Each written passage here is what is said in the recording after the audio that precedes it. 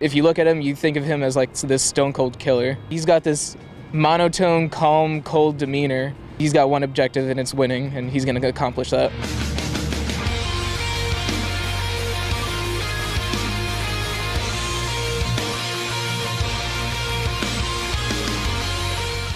These soldiers spent an entire week taking on fighter after fighter in their weight class to see who would stand triumphant at the end of the tournament.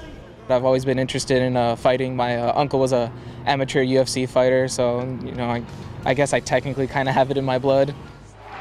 Growing up fighting, I have an older brother and we're really competitive, so I used to wrestle with him all the time.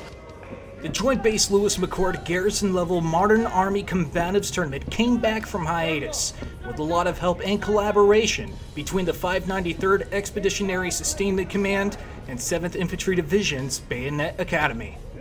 I came into the tournament more as just to prove it to myself, because I think I'm a tough guy, so I gotta prove that I'm a tough guy, you know? The beginning of the tournament started with level 1 combatives rules and eventually progressed to full contact fights in a tactical enclosure. The hardest part is stepping on the mat. The easiest part is actually doing the fight. PFC Jones made it to the finals and walked away the champion. I wanted him to pull me off him just to secure the win, I guess.